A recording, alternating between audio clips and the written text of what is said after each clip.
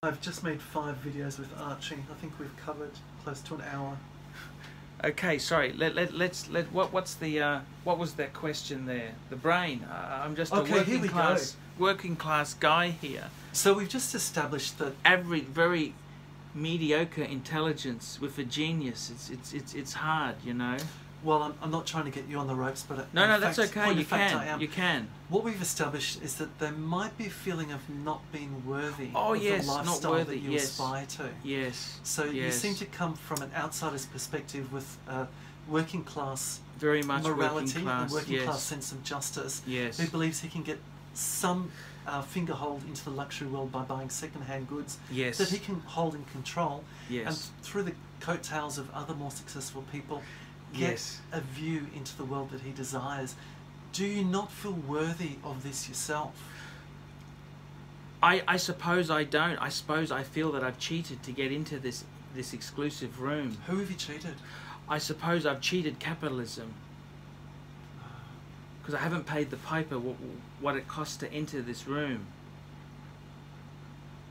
That's almost alarming that you'd say that. Yeah, I know, but I think deep down, I do have a feeling of it's quite interesting, this discussion here, because it really nibbles at the essence of who we are as people. And I think to myself, I think the problem is that it is this self-loathing we have. They had an interview with Alan Bond. Whether you like Alan Bond or not is irrelevant, but he did a lot of incredible things, not so good things, not so bad. He won the America's Cup, and he quite a shrewd businessman who wrecked many lives as well. There was an ugly side to him, but he said that if he didn't have this inferiority, he wouldn't have been pressing to push the envelope further and further and further. And it was this quest which pushed him to achieve greatness, and ultimately led to his downfall because of the greed and it's associated with that. And I suppose in my own psyche itself there, I suppose it all comes down to an inferiority complex where I felt inferior to people, so I decided at a young age to be better than them. I wanted the best things in the world. Okay, so what's the best things in the world? What are the best things? So you look at this. So I remember I tried with food. So instead of having normal steak, you'd say, well, I want to try ribeye fillet. Then I want to try wagyu. I want to try Japanese steak with the fat and the content. So you push the envelope. I want the absolute best. And I suppose when you look at things like watches and that, you say, well, the Pateks and the Breguet, these things are amazing. Then you look at every facet of my life. I wanted the best thing you could have. You know, I remember seeing a photo of Idi Amin. You remember Idi Amin? Sure. And he had these Cartier glasses. I thought, I want a pair of those. He had the Cartier C's at the side. And I wanted to try them. So do you remember about 5 minutes ago when I asked you about millstones that you might have? Millstones. Do you think the feeling of inferiority might in fact be the greatest of the millstones? It certainly could be, yes. Yes, I'm an inferior being. That's correct. Yes, very, very flawed being. Because, you know, I wasn't loved as an ethnic group. You know, we were Ukrainians, and you weren't the, you know, you're just the peasant classes. So you have a feeling of inferiority, which my father had coming as a new immigrant to Australia, as second-class citizens. And then, of course, you had the feeling of inferiority because you never had money. You had to horse trade to get these things. You haven't really paid the admission price. You've done it through the back door. So I suppose that is probably a very true thing. It's a cornerstone of my own insecurities and frailties as a human being. You talked a bit about your psyche. And the Greeks actually had a concept of the psyche being the soul. Well, that's where the word comes from, the Greek word for soul. Do you believe you have a soul? That's a very interesting concept, because having a soul gives you a feeling that there's more to just the flesh and the bones and the meat. There's something extra there. Is there something extra there? Do I have a soul? That's a very good question. The Jews believed that the soul was carried in the blood. The Polynesians believe it's in the bones. Yes. The Greeks believed that the seat of reason, etc., was, well, not in the brain, but it was in the heart itself. And so they were trying to find some physical place, all these cultures, where it was.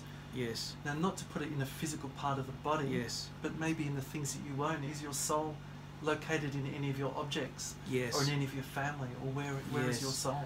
I think to be honest with you, I hope I have a soul. I hope I have a soul. I hope there is a soul there. I hope there's a soul. Now, what do you mean by that? Is there a feeling of bankruptcy?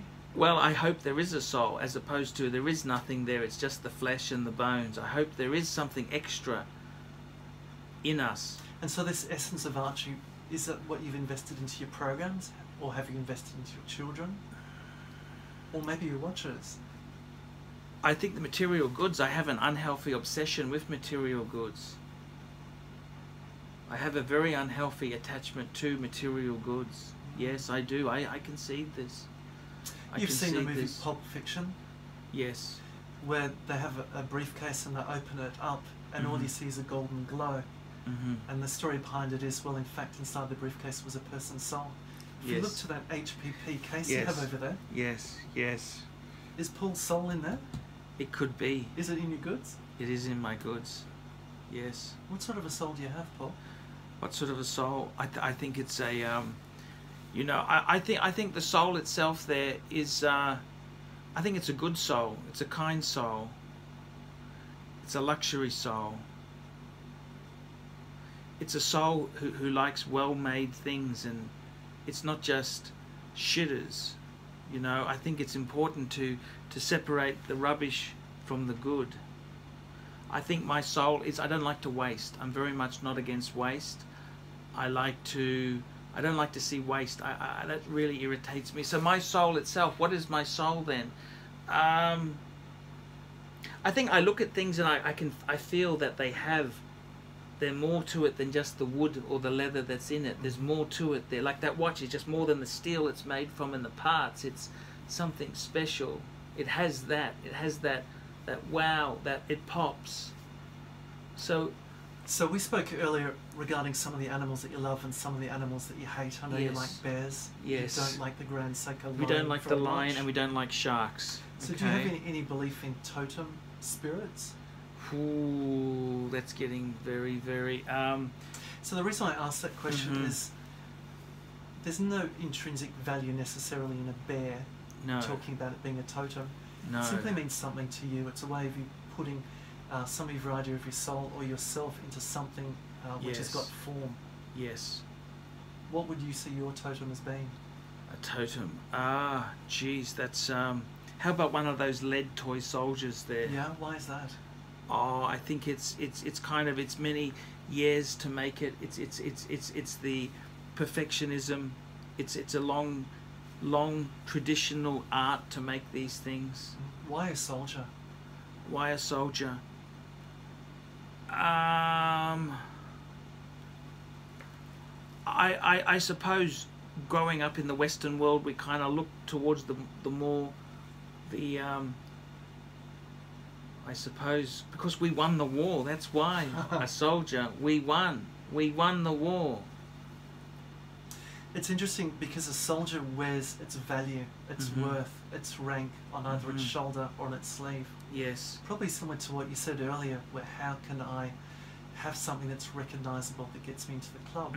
I suppose the best way to say it is, like I feel like a soldier, but I'm not a commissioned officer. No matter how much I wanted to be a commissioned officer, I'm just a non-commissioned officer. Now, where would you be, in the sergeant's mess or the enlisted man's mess? Oh, I think the enlisted man, drafted against his will, forcibly taken in. Yes. But you'd be drinking the good wine. Oh no! I think I'd be in the riffraff tent. Yeah, I think the inferiority comes in there. You know. Yeah. Well, we're drawing full circle to this, but we've discovered a lot about Paul Pluta, the man who has many alter egos. That's exactly it. So what's the answer to happiness? What does this mean? Can you tell me what it means? What should I do for happiness and fulfillment in my life? I told you the story from the Bible of a man who had his fields full of grain. Yes. And he was lying in bed. Yes. And he was content, and he thought, yes. tomorrow I'm going to harvest all of yes. that grain. Yes. And I'm going to put it into the silos that yes. I've just built. Yes. And then God said to him, fool, your soul will be demanded of you this very night. Yes. He said, don't invest your hopes in earthly things, and don't use them as replacement for people. Yes. And unfortunately that's something that we're all guilty of doing. I don't like people. I prefer material goods. You know that? Yeah. I can say that.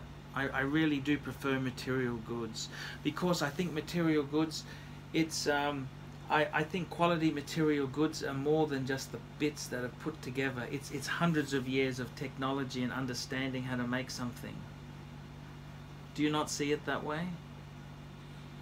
I see them as just fallible things. Things which we don't own, but we hold for a period of time. I see. But don't you see any beauty in them, or the craftsmanship, or the hundreds of years to make it, or no? I do, but it's such a transient society now that what's considered valuable now will change in the next century. For yes. example, you have a look now with things being made by IKEA, for example. Yes. People are buying it. I'm not yes. saying it's good gear, but the mass-produced yes. goods which our grandparents had, you cannot yes. even give away to an antique shop anymore. Things fall out of favour. Yes. I see. These are sheeple. These are sheep that follow that there, but That's don't right. they? But we've talked about the super ego, and you're a conformist as much as all of us. Yes, but I mean, you must see these things as being more than just this. Look at this. This is something I wanted for 20 years. I remember I went into Vuitton. I wanted this bag, right? In 1997, I went and wanted this bag, right? This very same bag here, right? I wanted this, right? And it was $4,400 in 1996, which is about, adjusted for inflation, about $8,000 today, right? So eventually I got one, right? And I mean, it's just a bag to you. Have a smell of that there. It's just a... But see, this bag is just more than a bag. It's a heavy bag, because if you feel the weight on that there, it's heavy because they aged the timbers in this for 10 years so it doesn't bow. That's so clever, don't you think? Sure. They used old poplar, not just young trees, old ones, so they don't bow. That's how it keeps its shape. That's not a Chinese bag. It's more to it. This is 200 years of French excellence to make that. One of the videos you referred me to this week yes. was about pensioners being put into prison. Yes. And one yes. of the pensioners said he was so thankful to have a cellmate. Would you rather be, if you had to be, yes. in a cell with a good cellmate, mm-hmm. or would you rather be surrounded by some of these luxury goods that you adore? Oh, definitely luxury goods. Fuck the cellmate. And here endeth the lesson. Hi guys! A fan of mine has been inspired to start a wristwatch series of his own. Bitter Poet Madman. That's the name of his channel. And the show is called It's Complicated. That's right, it's complicated. It looks like he has some nice examples. I saw he has a Rolex. Rolex! He recently just got an Omega. He talks watch accessories, does reviews, unboxings, and talks about new and pre-owned wristwatches. Again, the channel name is Bitter Poet Madman. Bitter Poet Madman. So why don't you fuckers let that fucker know what you think of that. Bitter Poet Madman Channel. Hey yo, I'm Bitter Poet Madman, the host of It's Complicated, a wristwatch series. We talk about luxury watches, we talk about affordable watches, we're going to review those watches, we're going to talk about the watch market in general. I'm going to tell you how to get good bargains, I'm going to show you how to find good watches used, I'm going to show you how to find affordable watches new, and how to save money on that grail piece that you're looking at.